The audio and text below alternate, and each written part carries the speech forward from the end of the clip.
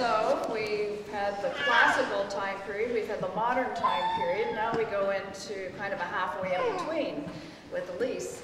And I just have to mention something about Elise. Did anybody watch the Tenors on PBS this week? It was filmed at the Coliseum in Windsor, and it was on the PBS special.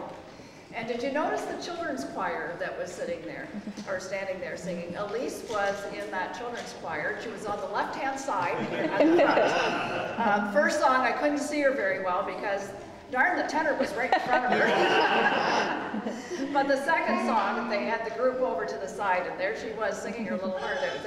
That was really special to see another avenue of music coming through in the student's life. So congratulations on that, Elise. And what's the name of the choir that you sing in? Music Moves Kids. Music Moves Kids? Yeah, Music Moves Kids. It's a local children's choir that Aaron Armstrong directs in this area. So, you know, if your kids are interested in singing, that might be something to investigate. All right, so Elise is moving forward between the sonatina and the modern age to play a song by Kabalevsky called Clowns. No, don't take it. Oh.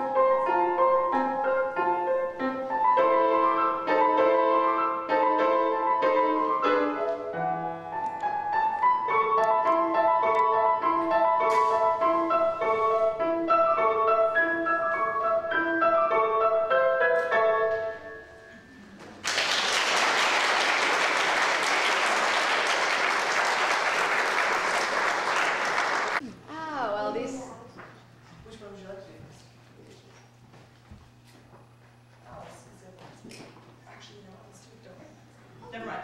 Just kidding. Okay. We're just switching the order in the program, so this is going to be the music theater first.